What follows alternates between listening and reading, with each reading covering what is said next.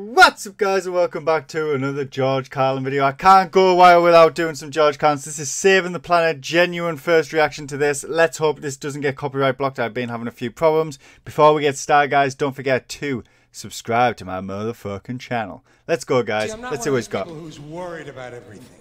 You got people like this around you. Country's full of them now. People walking around all day long, every minute of the day, worried about everything. Worried about the air, worried about the water, worried about the soil. Worried about insecticides, pesticides, food additives, carcinogens. Worried about radon gas, worried about asbestos. Worried about saving endangered species. Let me tell you about endangered species, all right? Saving endangered species is just one more arrogant attempt by humans to control nature. It's arrogant meddling. It's what got us in trouble in the first place. Doesn't anybody understand that? Interfering with nature.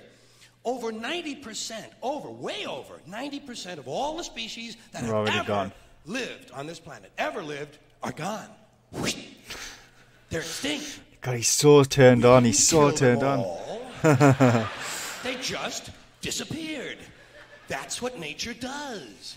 They disappear these days at the rate of 25 a day. And I mean regardless of our behavior. Irrespective of how we act on this planet, 25 species that were here today will be gone tomorrow. Let them go gracefully. Leave nature alone. Haven't we done enough? We're so self-important. So self-important. Everybody's going to save something now. Save the trees, save the bees, save the whales, save those snails. And the greatest arrogance of all, save the planet. What? Are these fucking people kidding me?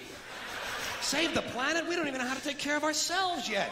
We haven't learned how to care for one another. We're going to save the fucking planet? I'm getting tired of that. God damn, honestly, I love George Carlin. I think the way he rattles things off and the way he says stuff. I wish he was here today to see all the shitstorm of the world that we live in right now. These white bourgeois liberals who think the only thing wrong with this country is there aren't enough bicycle paths. People trying to make the world safe for their Volvos. Besides, environmentalists don't give a shit about the planet. They don't care about the planet. Not in the abstract, they don't. Not in the abstract, they don't. You know what they're interested in? A clean place to live. Their own habitat. They're worried that someday in the future they might be personally inconvenienced. Narrow, unenlightened self-interest doesn't impress me. Besides, there is nothing wrong with the planet. Nothing wrong with the planet. The planet is fine. The people are fucked. Difference. The planet is fine. Yeah. Compared to the people, the planet is doing great. It's been here 4.5 billion years. Did you ever think about the arithmetic? Planet has been here 4.5 billion years. We've been here, what, 100,000? Maybe 200,000? And we've only been engaged in heavy industry for a little over 200 years. 200 years versus 4.5 billion. And we have the conceit to think that somehow we're a threat? That somehow we're going to put in jeopardy this beautiful little blue-green ball that's just a-floating around the sun? The planet has been through a lot worse than us. Been through all kinds of things worse than us. Been through earthquakes, volcanoes, plate tectonics, continental drift, solar flares, sunspots, magnetic storms, the magnetic reversal of the poles. True. Hundreds of thousands of years of bombardment by comets and asteroids and meteors, worldwide floods, tidal waves, worldwide fires, erosion, cosmic rays, recurring ice ages, and we think some plastic bags and some aluminum cans are going to make a difference? The planet... He's got a point. He's got a point. He's got a fucking point. The planet isn't going anywhere. We are. We're going away. Pack your shit, folks. We're going away. And we won't leave much of a trace either. Thank God for that. Maybe a little styrofoam. Maybe. Little styrofoam. Planet will be here and we'll be long gone. Just another failed mutation. Just another closed-end biological mistake. An evolutionary cul-de-sac. The planet will shake us off like a bad case of fleas. A surface nuisance. You want to know how the planet's doing? Ask those people at Pompeii who are frozen into position from volcanic ash how the planet's doing. Want to know if the planet's all right? Ask those people in Mexico City or Armenia or 100 other places buried under thousands of tons of earthquake rubble if they feel like a threat to the planet this week. How about those people in Kilauea, Hawaii, who build their homes right next to an active volcano and then wonder why they have lava in the living room?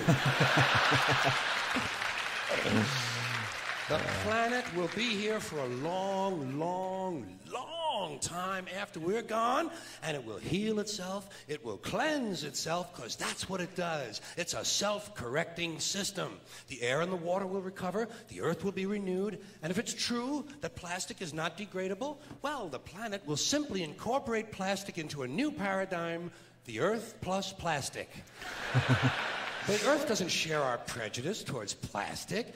Plastic came out of the earth. The earth probably sees plastic as just another one of its children. Could be the only reason the earth allowed us to be spawned from it in the first place. It wanted plastic for itself. Didn't know how to make it. Needed us. Could be the answer to our age-old philosophical question, why are we here? To make plastic. Assholes. So, the plastic is here, our job is done, we can be phased out now, and I think that's really started already, don't you? I mean, to be fair, the planet probably sees us as a mild threat, something to be dealt with, and I'm sure the planet will defend itself in the manner of a large organism, like a beehive or an ant colony can muster a defense. I'm sure the planet will think of something. What would you do if you were the planet trying to defend against this pesky, troublesome species? Let's see, what might... viruses. Viruses might be good. They seem vulnerable to viruses. And viruses are tricky, always mutating and forming new strains whenever a vaccine is developed. Perhaps this first virus could be one that compromises the immune system of these creatures. Perhaps a human immunodeficiency virus, making them vulnerable to all sorts of other diseases and infections that might come along. And maybe it could be spread sexually, making them a little reluctant to engage in the act of reproduction. Well, that's a poetic note. And it's a start. And I can dream, can't I?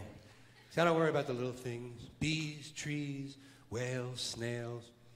I think we're part of a greater wisdom than we will ever understand. A higher order. Call it what you want. Know what I call it? The big electron.